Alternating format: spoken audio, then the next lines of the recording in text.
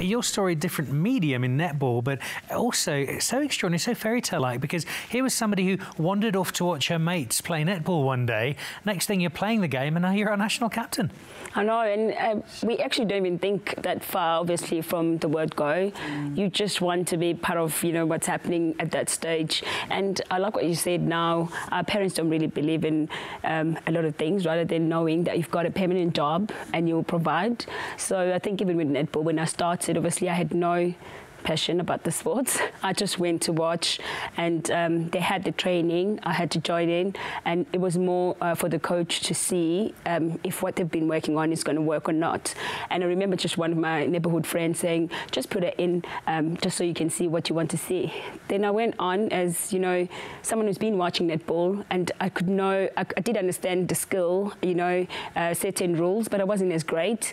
Then after that, the coach told me, I literally took one of my friend's shoes to go on the court. And because of that, I remember not even worried about, are the shoes going to fit? You know, like I was worried more about what am I going to do, because I had never played this sports. And at 16 years old, you're quite aware of what you can do and what you can't do. So I was quite shy as well, not confident at all. And I had to say thanks to netball that I can even sit here and talk.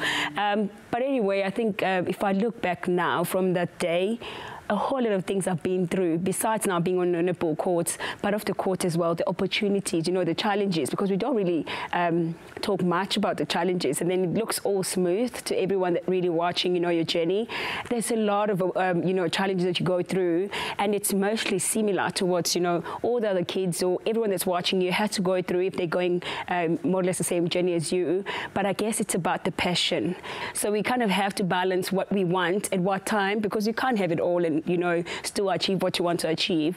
But I have to say I'm really grateful. My journey has been fantastic. Support that I get, you know, from the South Africans, people abroad, it's been really great.